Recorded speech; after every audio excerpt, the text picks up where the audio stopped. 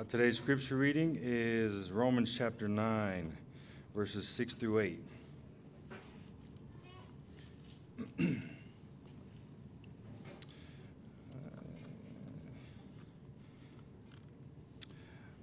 Verse 8.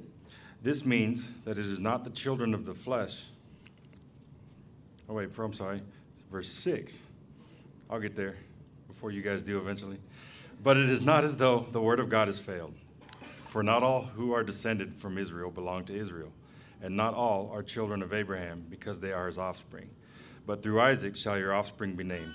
This means that it is not the children of the flesh who are the children of God, but the children of the promise are counted as offspring. So here we go into some of the most hotly contested verses that exist here. But Paul starts out and he says here that not as though the word of God has failed. The issue at hand is Israel. The issue at hand is that Israel had been given all the things that we have listed above in the previous verses. Most significantly, Christ, who took on Israelite flesh, and yet they've largely rejected the Messiah. So Paul begins his elaborating of how can this be the case? So he recounts God's working in the history of Israel towards the fullness of time and the redemption of all things, and to show that Gentiles are fitting recipients of God's grace, since it's only by grace that Israel was always constituted. Paul draws out the distinctions here, the identifying markers of who Israel is, in this way. And he starts out with, not all of Israel belong. And this Israel here is defined in verses 7 and 8 as not all are children of Abraham because they are his offspring. And this means that it is not the children of the flesh who are the children of God. So this is the distinctly ethnic idea of what Israel comes to mind usually, and no doubt in this scenario.